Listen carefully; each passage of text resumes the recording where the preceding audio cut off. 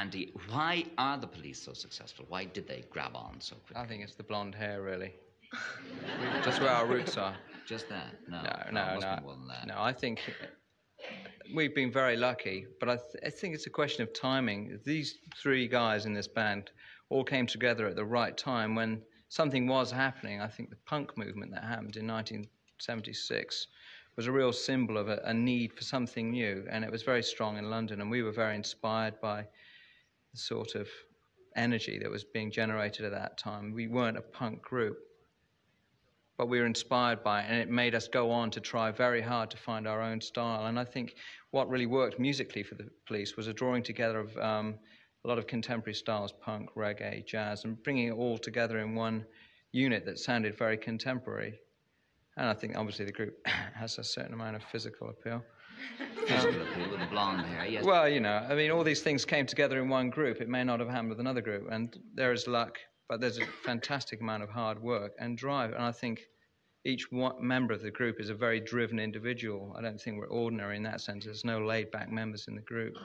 You must be able to have a merry titter now at the early reviews you got by so many writers and newspapers. And still do. It's amazing. I mean, even with reviews of the current album, you can put out reviews side by side, some that are so black and so against us and write us off, and then the next one will say this is the best thing the Police has ever done, and they've really taken a giant step forward. So it's hard to take any of it really seriously, the good and the bad. You have to take the two together and not get too mizzled by it. Just carry on and do what you believe in. Yes, you don't love the media all that much, do you? Well, I think the media is difficult to love. I mean, they're harsher in England than they are in America. I mean, Americans generally have a lot more enthusiasm and are ready to accept you easier. It's been harder in England, but I mean, you could hardly say we failed in England.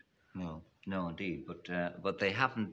I don't think they're kind to anybody. I think no, they're not. No, that's what I mean. So if you read your own review and think, oh, God, that's terrible, just read a few more and see what they say about other people, and then you start to get it in perspective. Yeah. Do you think they really have an effect? I mean, if a newspaper says your LP or you as a band are bad, do you think that has an effect on it? Yes, because I think one of the essential things about being a continuing performer and musician and really being open to changing, being able to make any good music or art, you have to remain vulnerable and open to some extent. You can't put up real armor.